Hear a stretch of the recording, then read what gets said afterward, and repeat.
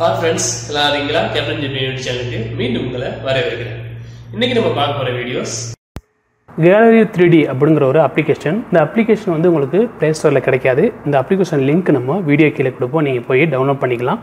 நல்ல ஒரு அப்ளிகேஷன். இப்போ நீங்க பார்த்திருப்பீங்க இந்த வீடியோஸ். இந்த மாதிரி ஒரு நம்மளோட போட்டோஸ்லாம் செட் பண்ணி அழகான ஒரு 3D எஃபெக்ட்ல அந்த வால்பேப்பர் நம்ம வந்து எப்படி செட் பண்றது அப்படினு பார்க்க போறோம்.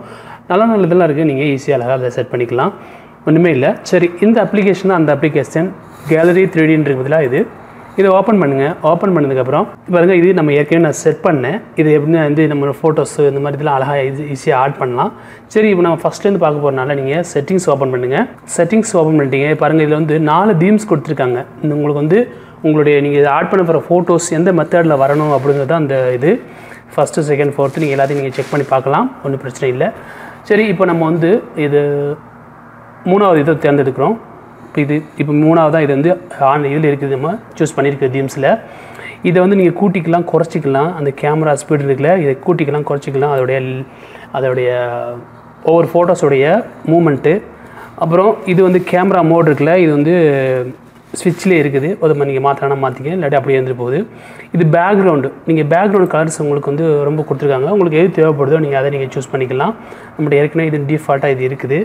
அதை மாற்றினா நீங்கள் மாற்றிக்கிங்க. அப்புறம் ப்ரேமு, இந்த ப்ரேமோ நீங்கள் எதை சூஸ் பண்ணிக்கலாம். எந்த ப்ரேம் வேணுமோ உங்களுக்கு அதை நீங்கள் ஆட் பண்ணிக்கங்க.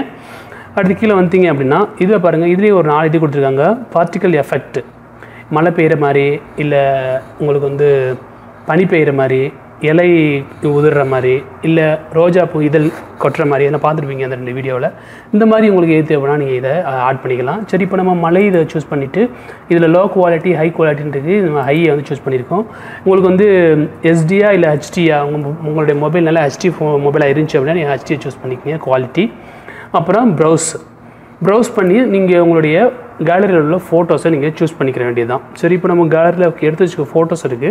இந்த ஃபோட்டோஸில் நீங்கள் வந்து எந்த ஃபோட்டோஸ் வேணால் நீங்கள் அதை சூஸ் பண்ணிக்கலாம். நம்ம ஏற்கனவே மாதிரி பாருங்கள், நான் வந்து இப்போ ஒரு 5 ஃபோட்டோ மட்டும் சூஸ் பண்ணியிருக்கேன். அந்த மாதிரி எத்தனை வேணால் நீங்கள் சூஸ் பண்ணிக்கலாம். டன் கொடுத்தீங்க அப்படின்னா நம்ம சூஸ் பண்ண ஃபோட்டோஸ் வந்து உங்களுக்கு இங்கே அப்லோட் ஆகும். எனக்கு ஆயிடுச்சு. அவ்வளோதான். நீங்கள் செட் பண்ணி முடிச்சிட்டிங்க அப்படின்னா பேக் கொடுங்க.